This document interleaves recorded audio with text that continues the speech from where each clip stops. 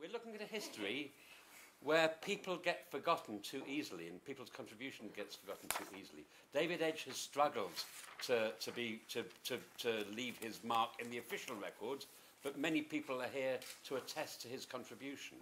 But one of the key risk factors in getting forgotten is to die too young. And Stuart Russell was somebody who did an enormous job, very much like David's, but who sadly died too young, and died just at his peak, as it were. And he was key, in particular, in creating STS. It was the discussions between John Henry and Stuart and I that led to the merger between the Science Studies Unit and Research Centre for Social Science and established STS. So I think we should note his crucial contribution, as well as an intellectual contribution that we celebrated in a special edition of a journal last year. So that's, Stuart is the one on the left. Okay. So, Emma, thank you. Sure, thank you. I'm Emma Froh. I'm now based at Arizona State University after about 8 or 9 years in Edinburgh. And I'm not sure. I'm not going to speak for the whole of the U.S. here because I think that would be a big task. I think we have another U.S. speaker as well. Yeah. Okay. So we'll see what we can manage. But I wasn't. Yeah. Exactly. I wasn't planning to talk about all of the U.S. except to maybe start with sort of one or two quick observations about it. So STS in the U.S. has been around for quite a long time, so at least 50, 60 years. We've been talking already a little bit about the sort of science and technology studies versus science, technology, and society, and how that is, that's sort of developed maybe on both sides of the Atlantic. And I'll say something quickly about that in a minute.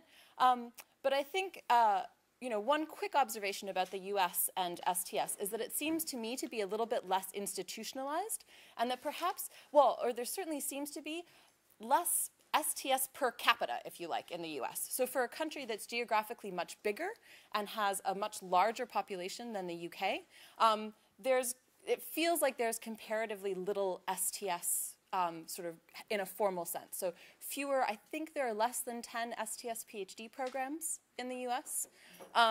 There is STS taught at undergraduate level at a lot of universities, often sort of smaller liberal arts colleges that teach STS programs don't necessarily have graduate students and an active research department around that. So that it feels like perhaps a little bit less of or a less institutionalized community. So the centers that do exist do kind of stay in contact with each other fairly regularly, but it's much harder. You can't just hop on a train and be in Sheffield or in York or in Manchester in a few hours. You know, sort of usually requires, especially from Phoenix, a full day of travel to get to any other STS department. So that's mostly what I was going to say about the U.S., and I thought I'd just make a few comments about ASU. So this is Arizona State University, and I joined their faculty about 18 months ago. And before that, I did spend about 9 months in Sheila Jazanov's STS program at Harvard as well. So if anyone's interested, we can talk a little bit about that. But I would say as far as ASU goes, it's definitely more of the science, technology, and society variety than the science and technology studies sort of orientation. And more specifically, I think after having been there for 18 months, I would characterize it probably as a science and technology policy department in terms of the core interests of the faculty members. So there are 3 units probably within ASU to mention. So one, several of you have probably heard of, is the Consortium for Science Policy and Outcomes, or CSPO. There's also the Center for Nanotechnology and Society, which was a big NSF-funded program, which is wrapping up as we speak. So it's 10 years of funding from the NSF. And then newly, so in some ways parallel to STS, there's a new department that has been created as of this year. So the Center for Nanotechnology and Society is sort of rolling into this department called the School for the Future of Innovation in Society, or SFIS. We don't quite know how to pronounce it yet. It's still going through that sort of phase. But none of these, so the Consortium for Science Policy and Outcomes, the School for the Future of Innovation in Society, they're not traditional sort of STS titles, right? Some of the key concepts and ideas that we work with there, so Topic-wise, there's been a long-standing focus on nanotechnology, obviously. There are growing clusters of research around energy in society, around public engagement, about risk innovation, and also a growing cluster around biosciences. And in terms of the kind of core concepts that motivate a lot of the work, I would say there's quite a lot of work on futures, or that is oriented around futures, as the title School for the Future of Innovation in Society suggests. We've been playing with straplines and taglines for the school, and one is Great Minds Think Ahead. I think that's kind of what we're playing with at the moment as a way of framing what the department does. So within that, there's a lot of interest in, for example, scenarios and scenario planning and building. The concept of anticipatory governance is one that has come out of the ASU CSPO sort of center. It has definite parallels, I think, with the constructive technology assessment approach, the much more European framing. I'm not sure exactly of the similarities and differences, but I think there are international connections there too on how those programs are being built. And ASU is also really embracing the topic of responsible innovation. So again, sort of something that I think has really emerged in the US, but ASU is taking this up quite strongly. It's the editorial home for the Journal of Responsible Innovation. I think it coordinates the Virtual Institute in Responsible Innovation, also VIRI. I think Edinburgh might be a part of that. And so those are sort of the core concepts. And then I just also wanted to pick up, oh, that's it. Okay. Yeah, just to say one thing very quickly, again, with the title Consortium for Science Policy and Outcomes, is this real focus on outcomes, which is why I think, again, the science and technology policy orientation, this is something that is not just a CSPO or the kind of STS inflection, but this runs through the entire experimental project of ASU, is to be very focused on transformative societal outcomes. So that, again, is a kind of backdrop that I think is important for understanding how STS is being manifest in the ASU context. Okay.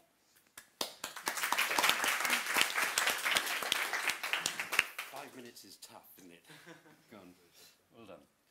Morgan, you have the, until Roy McLeod arrived, you were the furthest flung traveller, so welcome. Okay, thank you. My name is Morgan, and I'm from Taiwan. And before I came here, I just wrote a very short essay. It's called Edinburgh School in Taiwan, and how it has been understood, shaped, and criticized in Taiwan. So if you are interested in what happened in Taiwan, please feel free to drop me an email, and I will send it to you. So in this article, basically, I interviewed some key figures in Taiwan, in STS.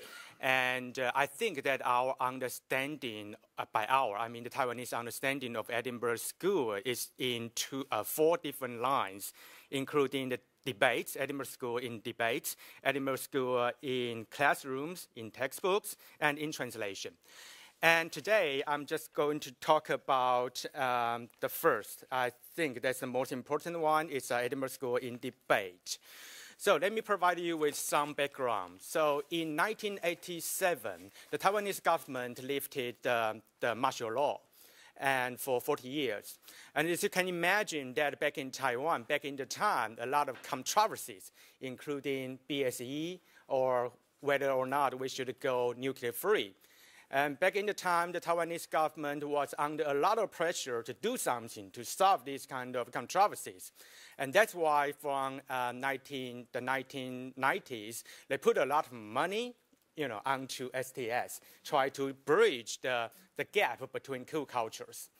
And in the 2000s, the Taiwanese government decided they want to establish an STS society in Taiwan, and that's why we have got a strong society in Taiwan from 2002. And now, here came the Latu fever. As you can imagine, what is a Latu fever? Basically, Latu visited Taiwan in 2000, and during his visit, he delivered a series of speeches. And these speeches generated considerable interest in A&T. And before long, this fever caused a sudden A&T boom in the Taiwanese academia. So ANT approach was widely used in local research and under the Latu fever. And as I can imagine, the Taiwanese STS scholars quickly recognized the importance of the Edinburgh School. However, it was largely understood in the anti-Latu kind of debate. So that's the basic idea. Now, as you can imagine, it's very hard to promote the idea of SSK or Edinburgh School in Taiwan because we are still in the Latu fever. So let me tell you what I have done to promote. It's hard, but believe me. And my PhD was supervised by Stephen Yelly, and I received my degree in the summer of 2010. And before my graduation, I teamed up with some alumni and visiting scholars. And together, we conducted interviews with key founding figures, including David Bloor, Barry Barnes, and Donald Mackenzie, just like what Pablo is doing now. And these interviews was published in the EASTS. Can I borrow this? Just this, it's in English. So if you want to read it, you can just easily find it. And in the process of publication, STS scholars in both Taiwan and mainland China encouraged our team to translate these interviews into Chinese. And translation was by no means easy, believe me, because it took us 2 years to finish the job. And although these interviews were certainly a good start, however, we soon noticed that there were no STS readers from an Edinburgh perspective in Taiwan or in mainland China.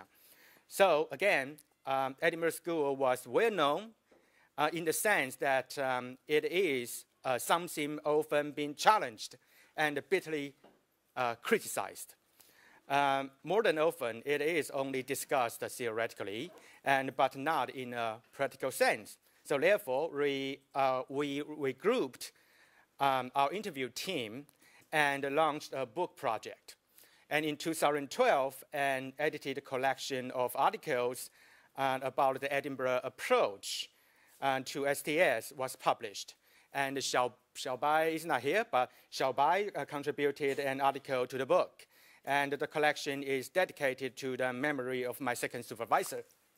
He's not here, but here, yeah. Okay, so after this project, I certainly recognized that the Edinburgh approach will not begin to take root until it is applied to local issues. Hopefully, we can use it to solve local problems. So having that in mind, 3 years ago, I began researching into controversy revolving around the importation of U.S. beef through finitist land. I have to tell you about a story. It's a fascinating story. So what happened? Long story short, what happened is, years ago, BSE was found in the United States. And you can imagine that people in Taiwan, the Taiwanese government banned the U.S. beef from importation.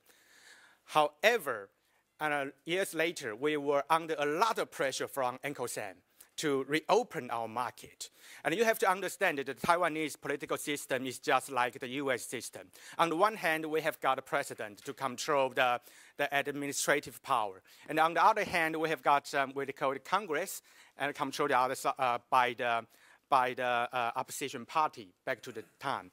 So what happened is the Congress passed a law to ban the internal organs from entering Taiwan.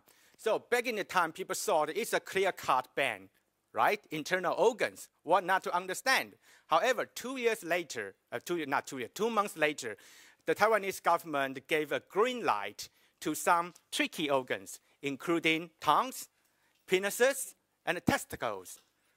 Can you imagine? It's kind of strange, like a tongue. It's kind of inside, internal, but it's outside. So I try to use that, as a case study and to, kind of pen out what it is. But as you can imagine, I was facing a lot of criticism from both sides. From the government side, they said, if you want to help, please do help. Give us an answer, not to mess things up. And from the other side, they say it's a total ban. What I did is just trying to, give a loophole for the government. So I was criticized from both sides. So it's not, yeah, anyway. I think what I have learned from the beef case is that our Edinburgh approach is quite useful, and therefore it can and it should be applied to solving local problems. And it seems to me that the best way to celebrate SSU 50th anniversary is to apply this approach to local context. And what we have done in Taiwan is just a start. And clearly, more are to be done. Thank you very much.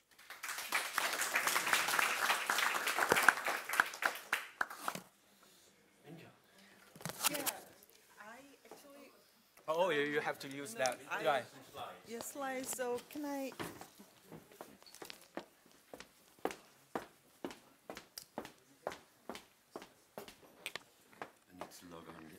Oh, yeah. Okay. Hello, hello. I am Min Jung Kang, and and I did my PhD here between 1993 and 98. And many people surprised when I told about that. And since I got PhD here, and I came back to Korea, I didn't pursue my career in academia. I work in industry, telecommunication industry, which is called SK Telecom. And recently, I got back to academia with the interest of social innovation. And it's just it's just very refreshing moment for me to be here. And because I was asked to talk about STS, landscape of STS in Korea, I was a bit worried because I didn't really pursue my career in academia. So after I will shortly talk about it, and Ki-Hung, who also did his PhD here, and he is working for academia, so he could complement my talk, I think. Thank you, Ki-Hung. So it's if I talk about landscape of STS, it was like even 90s. Before I came to Edinburgh, people knew about Edinburgh. So my background is sociology, and it was very natural for me to be fascinated by the idea of social shaping of technologies. And I wrote dissertation about how telecommunication industry has been shaped by social context, power relations within the industry and the government, that kind of perspectives. And I think until 2000, there were some the theories and concept of science, sociology of scientific knowledge, and social shaping of technology, and social constructivism of science and technology, or actor network theory. But it was very small number of scholars. And I think by mid 2000, there were some introduction about information and communication technologies and biotechnology and nuclear power system, and those are the work written by one of our scholars, Ki-Hung and Sang-Hyun. But about myself, when I wrote this, I was kind of emotional because I did the research about this information communication technologies, but I didn't really contribute intellectually in Korean academia. I didn't really publish what I have done. And there were this trend, reflexivity towards science and technology. There were this concept of social control, democracy, and civil participation over and towards science and technology. That was main activity throughout 2010. And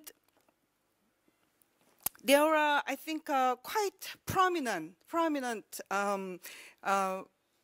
It was prominent that many scholars in these science and technology studies participated in changing concept or changing society in terms of environmental movement against nuclear power energy and health and medical movement.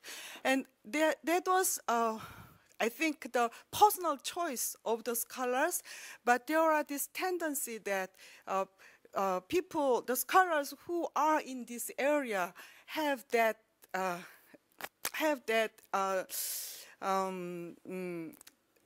I think it was kind of natural for them to reveal the truth of reveal the reality, and the technology can be controlled by the people rather than determined by technology itself.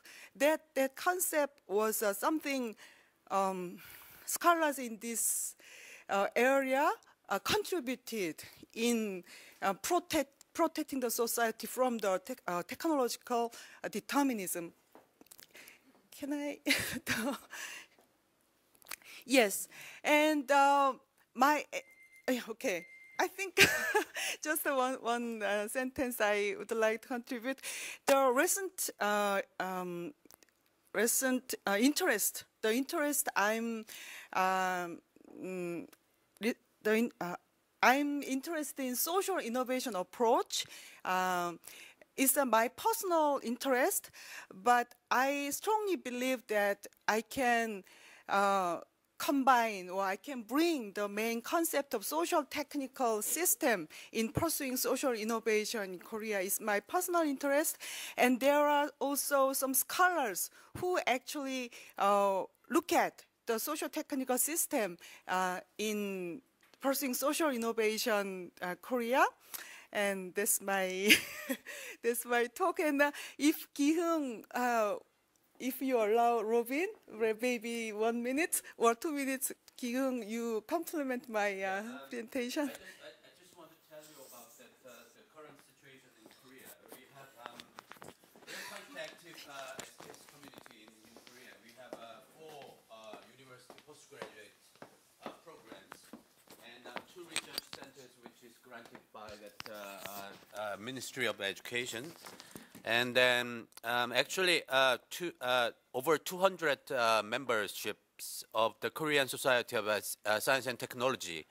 So it is quite actively moving towards that. We are quite strong members, and we have a journal called that Journal of Science and Technology Studies, which is mainly written by Koreans. But if you want to contribute, always welcome, because I'm the chief editor of that journal. And a main trend of that STS is yesterday I mentioned that it's politics are very closely related to science and technology in Korea. So I need to mention that one specific center, which is called the Citizen Science Center, which is led by some of the STS scholars. They have to expose that Hwang's stem cell fraud in 2006. Actually, that is a main force. And then main driving force of that new bioethics law in 2005 and 6. So it is main contribution from STS community. And then, so it is very actively, in some sense, it is kind of trends of activist movements in science and technology. At the same time, we are doing scholarship work in Korea. So currently, science and technology and society communities, they are focusing on that some kind of very politically sensitive issues, like probably you know that it is called Sewol ferry sinking. It is a ship all of a sudden sink in the middle of nowhere, and that accident kills 300 people, and it is a big issue in Korea. So science and technology need to involve that why and how that the social technological system just collapsed in Korea. And this year was a big issue is a humidifier disinfectant scandal, which is it's a bit ridiculous, but one chemical company which is the main headquarters is located in London, and they produce disinfectant which is poured into that humidifier and spread out in the small room, which kills basically over 200 people without knowing anything. It is lung is collapsed. So, but nobody claims that responsibility. So, science and technology communities now involved in why and how the hell that kind of things happen, and why that the regulations allow that kind of things. So that's why it is a big issue in Korea now that one of the teams in STS involved it and tried to analyze that kind of things. So it is now the issue is how the politics and science and technology involved it. And one other thing is probably the East Asian STS community today is there is editorial meetings in Korea East Asian STS Forum. The main theme is pushing STS beyond the national boundaries. So it is going to today. This is happening that forum in Korea. So thank you.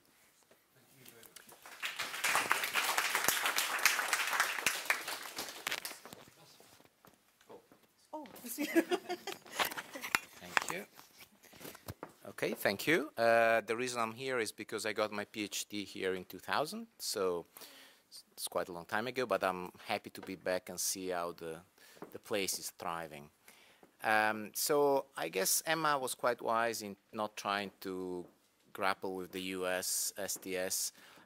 So what I can do, I think, is picking up on something that she said about the low level of institutionalization of STS in America, and mention something about Berkeley in particular, which I've been there for 6 years now, and I'm directing what we could call an STS center, although it's called Center for Science, Technology, Medicine, and Society. So it opens to a number of other possible audiences as well. I guess that there is also an East Coast, West Coast difference probably. In the East Coast is probably more STS is probably more institutionalized than on the West Coast. So I think sometimes to understand what's going on in STS in a West Coast institution is quite tricky. It might be difficult to read from the outside. So considering that the audience here is mostly graduate students who might be interested in understanding patterns of, let's say, job lines, I will try to say something to that extent. The center was set up 5 years ago now, shortly after I arrived. In fact, there was a pre-existing Center for the History of Science that goes back to 1972, so it's a pretty established Center for History of Science and Technology. What we decided to do was to turn that into a much more open and welcoming institution that it typically was, and open up to different strains of STS that existed already on campus. So the fact was not to bring STS to Berkeley, but to make it visible and to organize a space for STS scholars to interact. Often scholars who wouldn't even define themselves STS. I think about Paul Rabinow, for example, Caroline Merchant. I mean, there are many people who are doing work that anyway we were trying to bring together. So the departments that contributed to that creation were history, sociology, anthropology, environmental policy. So a number of departments across campus. Some of the engineering departments also contributed.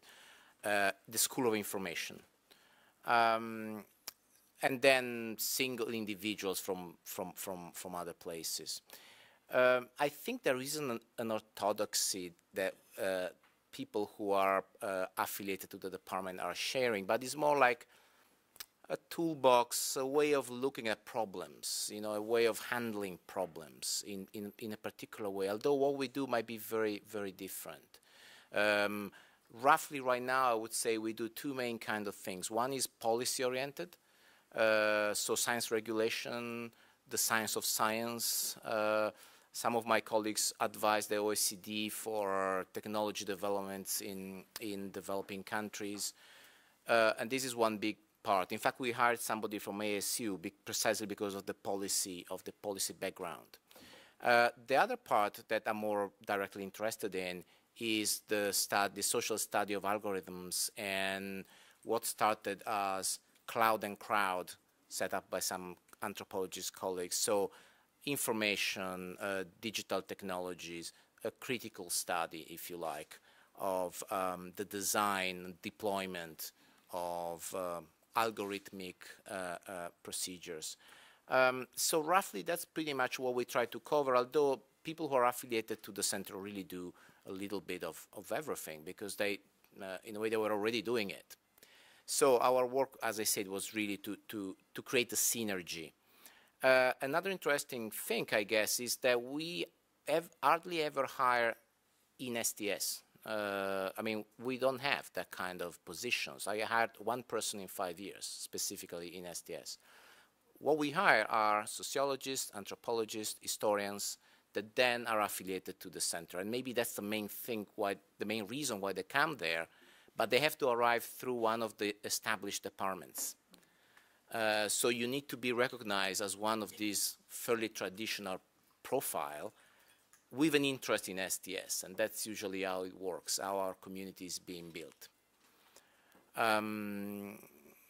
So I guess this connects with a few things I was hearing yesterday about, you know, what does it mean now to have a spate of students who are actually labeled STS students. And I can see that, at least in the context where I'm working now, that could be an issue.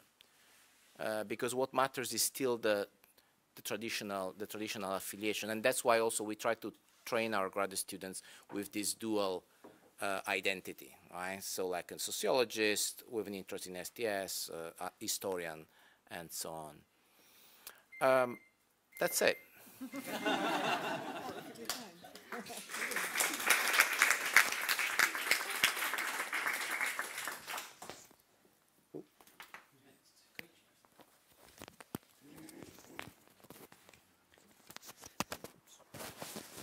Hi, I'm Koichi. I'm currently at STS, and foolishly, I'm trying to capture what the STS is like in Japan. And I've got a couple of colleagues from Japan here as well. But just to emphasize that this is my personal view of what the Japanese STS is like. And also, just have to tell you that you are listening from the person who spent a bit less than 4 years working in the academic context in Japan and decided to come back as a research fellow here. So that's kind of background. So I think that the distinction between the S and TS and the ST and S is still a useful one here. And they kind of coexist in Japan. But for me, it's a kind of strange and also kind of problematic way. But I think that this configuration of these two kinds of STS is a good way of capturing the culture of local STS. And in Japan, the S and TS, so science and technology studies, tend to be observed at individual research level. So there is scholarly work paying attention to kind of specific scientific knowledge or technology and trying to unpack the nature of it, etc., etc. But often done as kind of subdiscipline. We just heard that there's more of the kind of traditional disciplinary group, like sociology, politics, etc., etc. I'll mention that later as well. So we might talk about like particular scholar or particular piece of research as kind of S and TS work, but the more general coordinated program level, I would say more emphasis on S, T, and S, which is science, technology, and society. The reason behind that is these programs are initiated by the central government, particularly the Ministry of Education. the background, historical background to that is Japan had economic crisis since the early 1990s, and the companies downsized their R&D department, and the government decided that science and technology or engineering studies at the universities will be the kind of seeds for the innovation. So that's where the emphasis came. And in order to make these academic department in line with the economic interest of the government, there was some effort needed, and that's where the kind of STS or ST and S kind of work fits in. So the good example really is the Japanese Society for Science and Technology Studies, which, even though it calls Science and Technology Studies, was established with the support from the government in 2001. So that exemplifies the trend. Reflecting this logo configuration, the focus tends to be more on science in society. So the relationship between science and other kind of domains. So it could be politics, economy, or the public, rather than on kind of science as culture, so actual practices of making scientific knowledge or making a technology. I just want to mention kind of big waves. So there are several instances where the STS committee could have taken advantage of the government support and won kind of scholarly independence, which I call them big waves. So the first wave came in early 2000 when the government launched 3 programs on science communication. University of Tokyo, University of Hokkaido, and Waseda University. The emphasis really was bridging science and society. And these 3 places had different emphasis. The University of Tokyo emphasized educating scientists. Hokkaido University emphasized educating citizens. And then Waseda University was focusing on journalism, so that the actual kind of individual who's trying to bridge this. So they are too busy thinking about kind of bridging, and a little effort actually was made unpacking different cultures existed in different types of knowledge production. The second wave was the government-led program again, called Science for Redesigning Science, Technology, and Innovation Policy, which started 5 years ago, and it's still running. The main concerns of this program are how to improve science and technology policy, and how to produce kind of relevant evidence for policy making.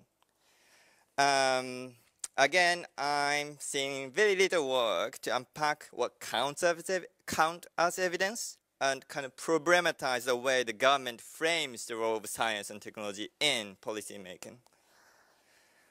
The third and rather unexpected wave came when the real wave, so the tsunami, hit the northeastern part of the country in March 2011.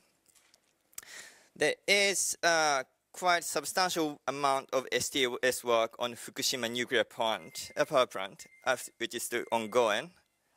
The emphasis again tends to be on science in society, and there's a kind of celebratory kind of atmosphere in public participation in science, but not necessarily looking into what actually counts as participation, etc., etc. So the STS community in Japan is, from my personal point of view, is still in the position to follow the agendas of the government, which is a bit disappointing, to be honest. Just wanted to mention the international collaboration going on. So this journal, the East Asian Science Technology Society International Journal, is a really good platform for Asian STS scholars to collaborate, and also it's a really good way of understanding what's going on in other countries, being distant from our own government. And also that it was helped by many of the Western scholars. So Francesca Bray is on the editorial board now. So yeah, I think these kind of work could make a difference in changing the cultures in the STS in Japan. So, thank you.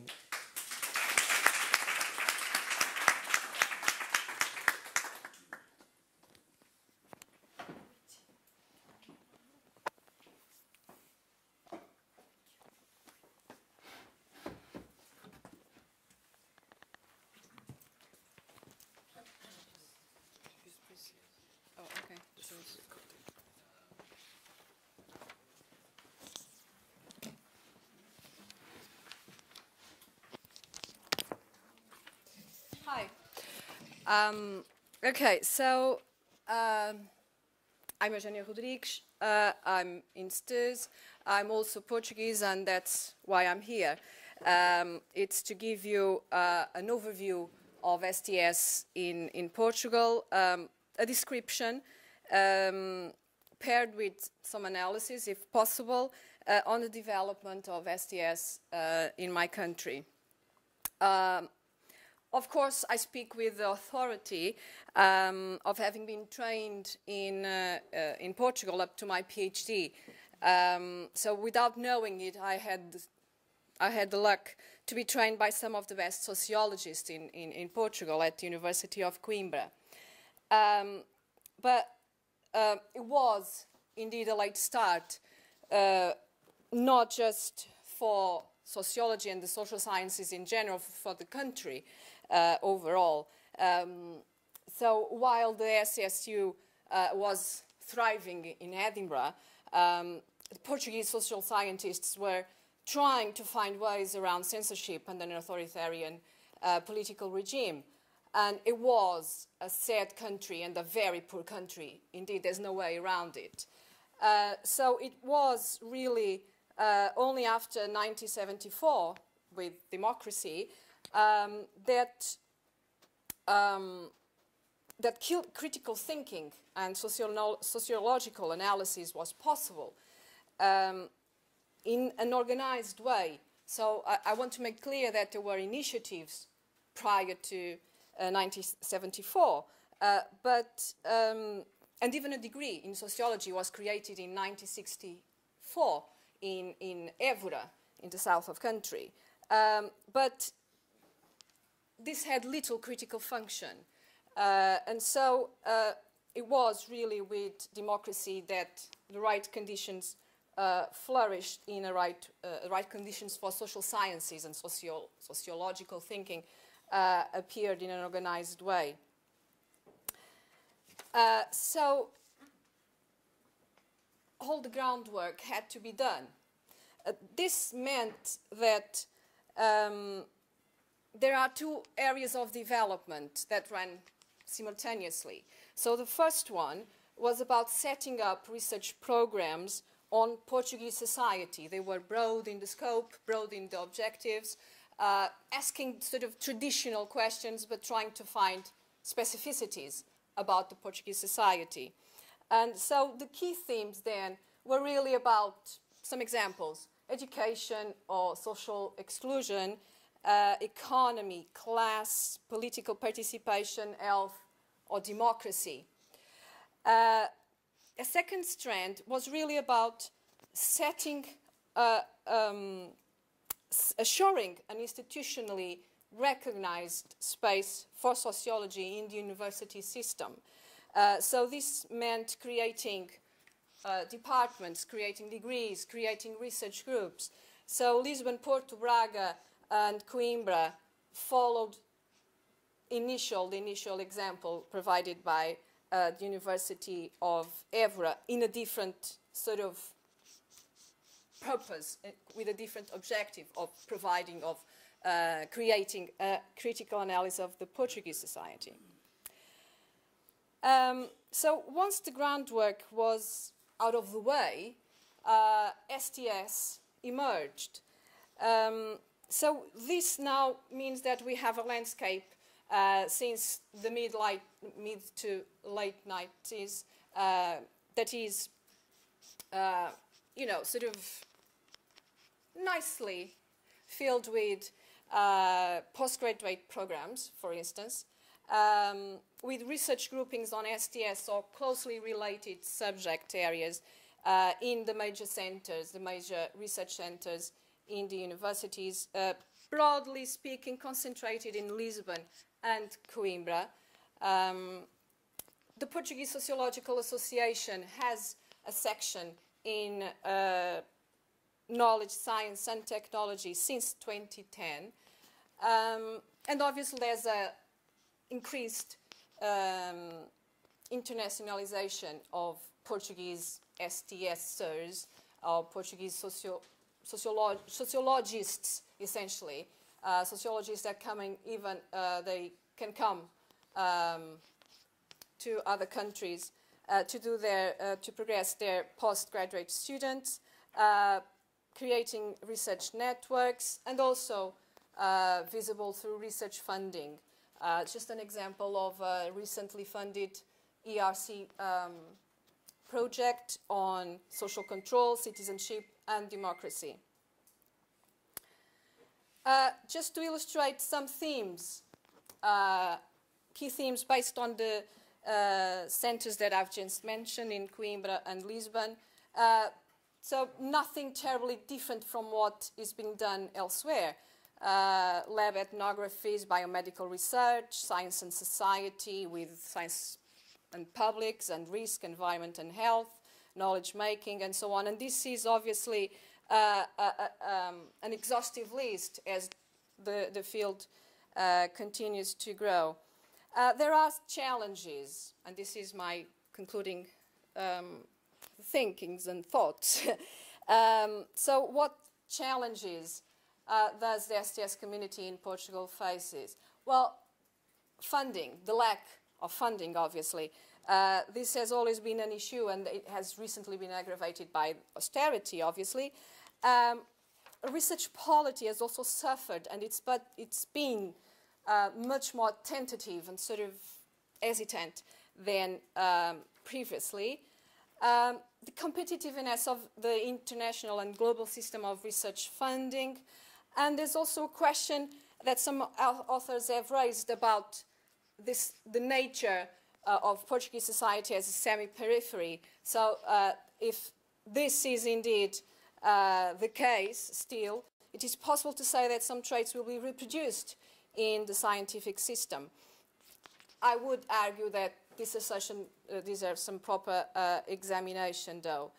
And just some thanks to a colleague in Lisbon who has a paper on this subject, and that was great help.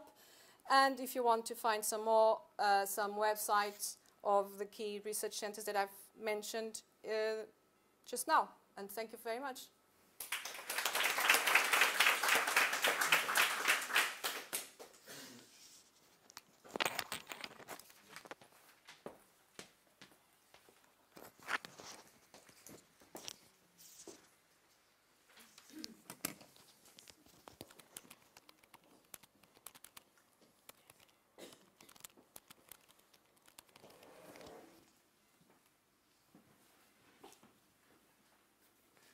Okay. Hi, my name is Alvaro Saez. I'm a PhD student here in Edinburgh. I think the one difference that we can see here in the panel is that I'm the only one not affiliated to a department. I'm still a PhD student. I was, although connected to a department in sociology before coming to Edinburgh. So that is my background. I think one of the big, perhaps, differences between what you have heard so far and the Chilean experience in terms of what is happening in STS is that STS is very new. It's not institutionalized in any sense. It's being formed. It is an active, motivated group of researchers spread over different universities, but not following the guidance of one research project, one big research grant, or one research center. So it works in a way similar to what Massimo, well, respecting the differences, of course, in scale, regarding the connections between kind of individuals and this interest in STS. So there's one big national conference which changes from different locations. The first one was in Santiago, the second, the Chile's capital. The second one was in Temuco. Last year was in Valparaiso. The next one's going to be in Valdivia. So that is something else that I think it's to be mentioned. Which is that Chile is a very centralized country. So everything happens in the city center, in Santiago, which is Chile's capital. And STS has managed to break that centralization culture by means of holding these conferences and in different locations, and I think that's something to be valued. In terms of the traditions of STS in Chile at the moment, I think, because I spoke to 2 or 3 people that actually established in universities at the moment, and I think that people normally would recognize at least 3 branches. One STS group led with interest in sociology and history mainly, so people from the social sciences. Another group with coming from the biosciences. And a third group, which is what was called previously science, technology, and society. So it's kind of an heterogeneous but not highly connected group of people that have shared interests, but without a theoretical common approach or a methodological approach. So I would say those are the 3. In terms of research topics, most of the research at the moment is kind of related with social environmental research, so research in mining, pollution, environmental controversies, and energy especially. That's a huge area of research. The 3 other areas are history of science and health, which it's funny because it appears to be a trend in different countries. Innovation and science policy, the group in Valparaíso, Jorge Gilbert, and in Temuco with Cancino, with work on scientometrics, system of innovation, and so on. And a 4th, which I wouldn't call group, is which is mainly a researcher, which works I think in Germany at the moment, which conducts a lot of work on urban studies, which is another emerging field. So it is, I would say, a network more than a field at the present moment. And the struggles that this community is facing, that our community is facing, is the one that Emma previously mentioned, is institutionalization. So whether to go forward and make a program, make an undergraduate program. At the moment there are courses, but no undergraduate courses, undergraduate programs. There are no postgraduate courses either. And I think that is a characteristic that differentiates between the experiences in Europe and Europe, the US, and Latin America. So that's one major challenge. The other major challenge is to set up a journal, which was mentioned as well yesterday by MacLeod. Okay, and that is one thing that it has been trying to move forward with a lot of effort, but not very successfully. And just to finish off, perhaps in terms of opportunities that might be interesting to you, the Edinburgh Global Office was moved for reasons that I don't know. The Latin American Global Office from Brazil to Chile, and that has led a lot of connections in terms of projects and academic collaboration. So recently, a group of engineers working on energy research visited Chile, and so that was kind of how apparently it started. And just to finish off, well, you have seen outside a very nice graph that shows the waves of people graduated from the Science Studies unit. We have the Harry Collins' paper on the 3 waves of STS. And I think in Chile at the moment, we couldn't say that we have a wave at the moment. I think it's kind of starting, probably changing from a wave 1 to a wave 2. And whether this will become a tsunami, as Koichi was saying, or the quiet and calm waters of a lagoon is open and to be seen. Thank you.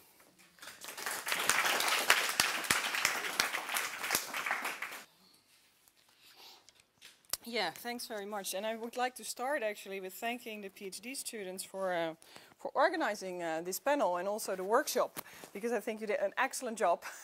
I know we're only starting the second day, but it's wonderful to be here, yeah, to see what you've made of it. And I think this panel is really, really interesting, and I really enjoyed like all the contributions from my fellow panelists. And when starting to prepare this, I came with quite a crucial question: what nationality do I actually represent? And talking to the other panelists, they had the same kind of problems with that, because they were like, which country am I supposed to talk about?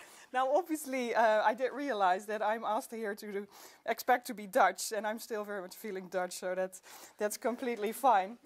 But at the same time, I'm actually, when doing the counting, I discovered that I'm actually as long outside of the Dutch STS community as I was inside of it, because I've been, I think, around 7 years doing my undergraduates or my graduate studies in the Netherlands, and then afterwards, after finishing my PhD, I actually left and spent 7 years traveling around Europe, basically being in Vienna and Manchester and then coming to Edinburgh. So the question is a bit how much of the Dutch STS community I still present, and of course by having a bit of a distance to a country, yeah, you're not as close to the developments in that country anymore. So I do sometimes feel that I'm losing a little bit of touch on that. And one of the ways in which I always try to catch up with the Dutch STS community is at conferences, because they like to travel. And so I always meet Arie here and there. So, I mean, I do see them, but I often see them outside of the Netherlands. So it gives a kind of international, strange perspective on traveling Dutch STS and how they present themselves. So in some ways, it's actually Arie who should be talking about Dutch STS also, because he completely lived through its history and also made its history to a large extent. So I'm feeling also a little bit humble from that point of view. But anyway, I think this is basically what is all representing us, is that we are kind of STS travelers, and we're moving through different types of communities. And so next to having these issues about disciplinary identification, it's also very much what is your national identification, and do you still have a national STS identity, or do you actually have some kind of international configuration, or being a European STSer, which is incredibly more difficult in these times. So maybe it's more like a cosmopolitan STSer that the people are here, or at least speaking for me, I feel a little bit like that.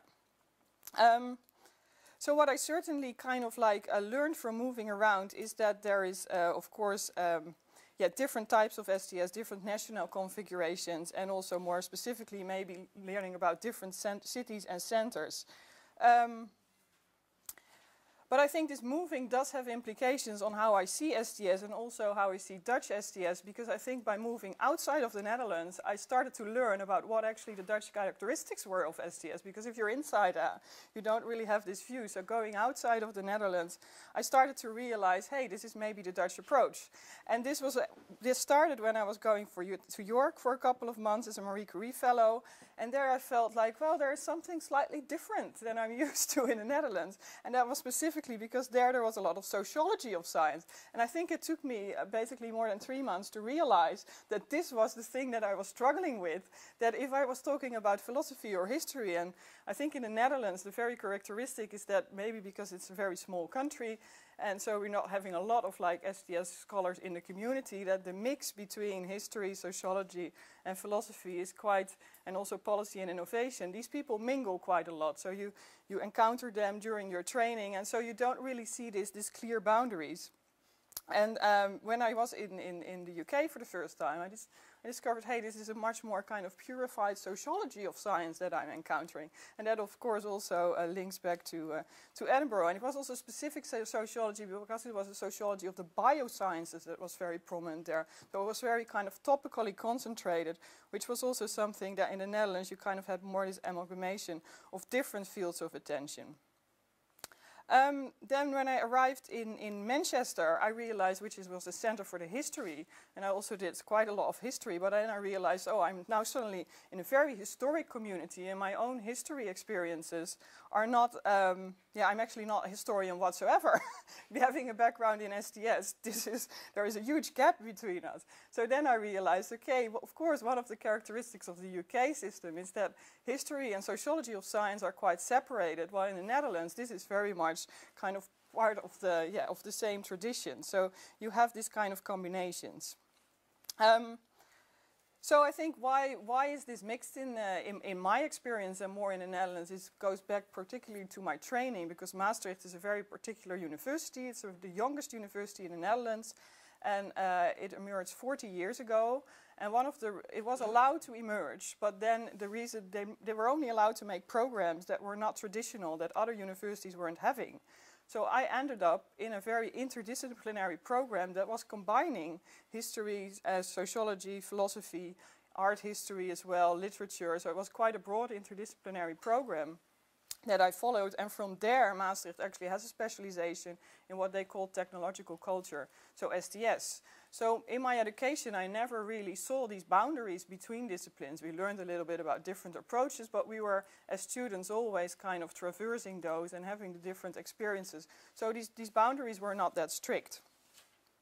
And I think this is also something that, if you look at the institutionalization of STS in the Netherlands, we have the WTMC that you probably have heard of. It's quite an important institute in the Netherlands. It's the graduate school, but it's more than a graduate school in the sense that it's also encompassing all the Dutch STS scholars. And this is also a very mixed community. And again, I think this has something to do with the size of the country, also with the fact that the distances aren't that far. So people can easily go for a day and meet each other, especially in Utrecht. That's one of the favorite locations because it's central in the Netherlands. So all STSers can come there. And then these disciplinary boundaries are not as visible as in countries that have a bigger community, I think. Then I think another thing that and then obviously also from WTMC, so being this Dutch graduate school, the Netherlands has also tried to kind of institutionalize or contribute to this institutionalization of STS on a European level. So I think the East community is also having some of these mixes around, but that's obviously a more European level again. So then another thing that I think I took from the Netherlands is the kind of connection between academia and society, and there may be a bit more of a practical approach to STS, which very much might emerge from this activistic spirit that STS started off with in the Netherlands, and that might have remained a bit. The Netherlands is often known for the science shops, the wetenschapswinkels, which is a very kind of practical way of bringing science to society or helping science to society. And also, of course, Irish constructive technology assessment and the user involvement. So there's lots of things that have been done there that is now kind of coming together under this responsible research innovation that has roots in the Netherlands. And I think getting your education in the Netherlands, it means that you are always making these connections as well. So I think this is something that that I took with me, that I'm trying to always make these practical links.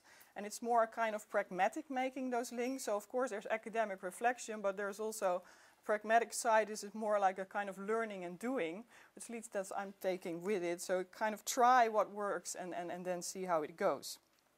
So I think to round it up, everybody kind of makes their own personal configurations of these travels that they're taking through different communities. And I think it's very enriching to travel through these different communities, because you can take from all this, well, you're meeting all interesting people, obviously, and have really valuable conversations. But you can make like your own combination out of these different traditions.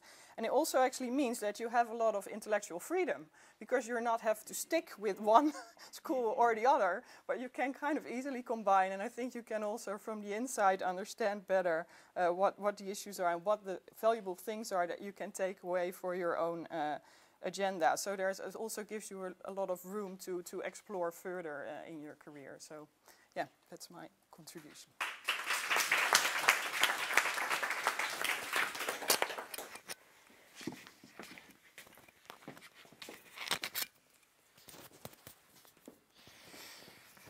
Okay, thank you, Nikki.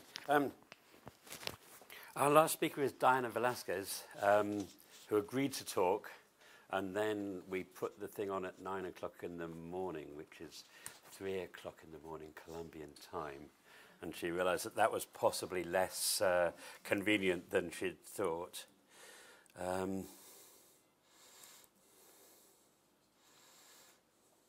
However, I was her supervisor, and she taught me a lot about Colombia. So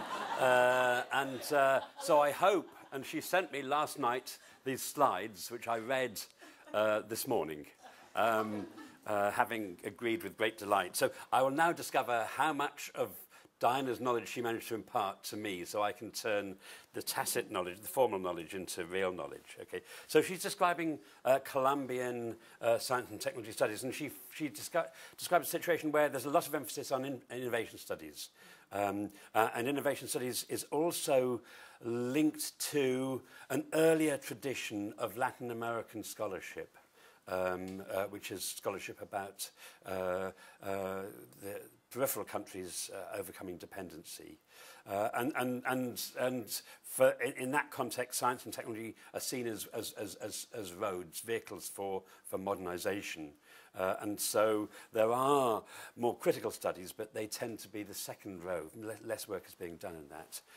Less work about about governance of technology and science and technology policy. But there is some work on sociology and history of science and technology, and to a lesser extent on science, philosophy of science and technology. Now, I mentioned already there is a distinct Latin American tradition of work which is following on from the critique of dependency theory, I suppose is what you call it.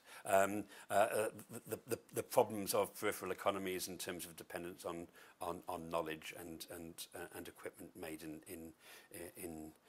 the mainland, and that has stamped a key mark on how STS is emerging in the field. Although she does here list a number of areas where you're seeing work emerging. And you can read that as quickly as I can read it, so I won't read it out to you. So work is emerging in Colombia, but there isn't Colombia was not a flat terrain into which STS emerges. It was a terrain which already had its intellectual traditions. And now, then she describes this situation that in Colombia there's a sense that they are receivers, they're recipients of theories built elsewhere. So actor network theory, national systems of innovation theory, triple helix have been taken on board, and she feels there is less capacity to develop a critical view of those approaches and their relevance to the Latin American context. So at the moment they're theory takers. On the other hand, they're very much interested in looking at how science and technology and innovation take place in particular local conditions. They're interested in the role of local knowledge, in the role of informal knowledge, tacit knowledge, as well as formal scientific knowledge. So there's an interest in understanding how science and technology may be domesticated. She talks then about some discussions about the consequences of modernization for biodiversity and pollution linked to policy and political conflicts about that. Not much about gender and science and technology. This, I'm not entirely sure I understand it, but it seems to me that perhaps in Colombia, funding allocation decisions are strongly politicized. And there is some discussion to have a level of autonomy between the state and academe by creating a Ministry of Science and Technology. I presume that's what she's saying here. She talks about how they coordinate their activity, and clearly we see links with Latin American and other regional organizations as well as international organizations being important. And then she says, well, what are the problems they face? And this is, in a sense, a problem of local relevances. I mean, Colombia is worried about modernization. It's worried about its weaknesses in science and technology. So they don't feel much support for criticizing science and technology. Their job is to be strengthening science and technology, to be supporting strong science and engineering and basic science and engineering. Similarly, the artifacts are seen as desirable things. They're useful things, and the more critical accounts of modern technology are less of concern publicly. Then she talks here a little bit about how you situate social studies of science and technology inside human and social sciences. So there isn't much institutionalization of STS there, and I think people like Diana are trying to do that. But here she talks about how they're trying to navigate a place, and that place is already constituted by groups like anthropology, history of science, philosophy of science, and STS hasn't consolidated itself. And again, very few postgraduate programs in the STS field in Latin America, and that forces the scholars there to go outside to find out more about what's happening. So I hope, Diana, I did justice to you, but that's all I have to say. Thank you.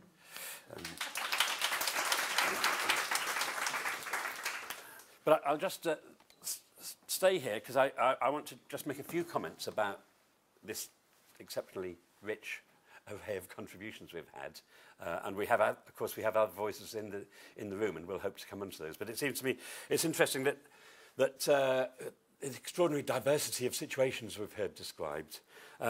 So STS is emerging. It is emerging, but it's emerging in very different ways and at very different rates and time frames. And what we're seeing is crystallizations of particular combinations. But these are combinations of more or less globalized disciplinary traditions. And we see very different formations depending on how these disciplines like sociology, history, philosophy, how those are configured together. And that's an intriguing feature. So we see both extraordinary difference, but also some interesting homologies and homologous patterns. And I think also Nikki's last point made me think, and also people here and people throughout the field are making their own personal career trajectories through that complex and changing landscape. And that's very interesting. So we can look at this at the institutional level of the field, but also at the level of individuals and their navigation through those spaces. And it turns out, you know, that history matters. And these things are being put together in relation to what the concerns of society are and what money is available, and you know how long Chile is and how short and slim Netherlands is. So those things matter and put a huge impact on it. But on the other hand, we find this is a field which is extraordinarily promiscuous.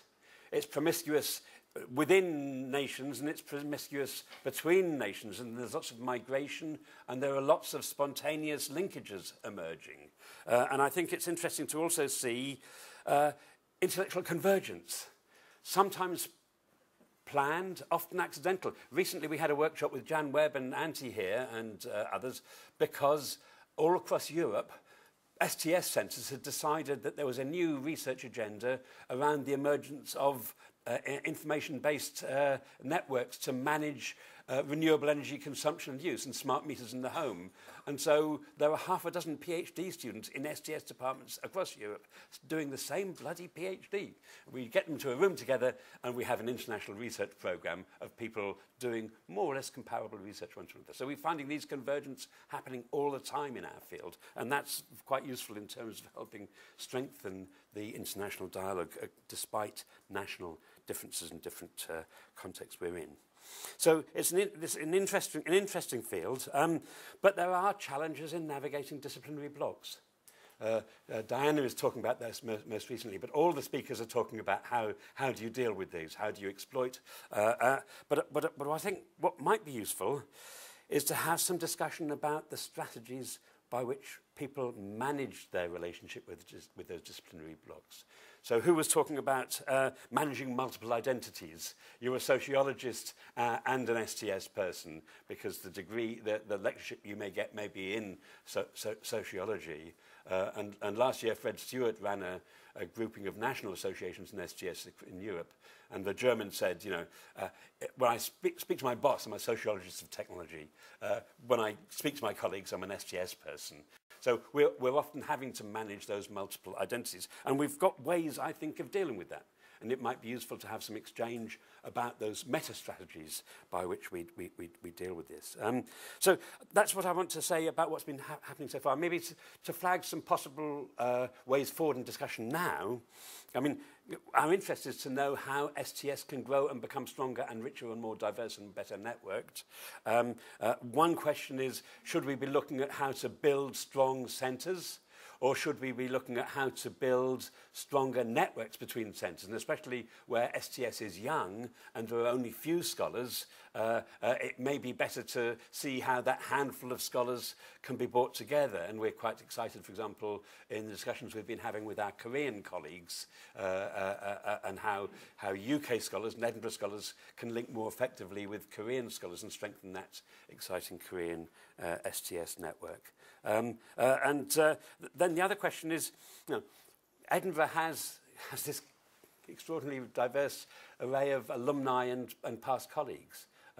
Can we use that as a resource to help develop and export and popularise the approaches that we've been interested? How can that be used to enrich scholarship at Edinburgh? Can that network be used to help scholars in countries where STS is perhaps weaker and newer to go forward? So can we use, should we be setting up an alumni association? How can we use these relationships to strengthen our field and our relationship within that field? Could we be a bit more proactive in exploiting this family, the Edinburgh STS family that is present in this room? So maybe we can have some discussion of that. I'll stop now and perhaps invite discussion from the audience, and then we'll come back to the panel before we close. Thank you.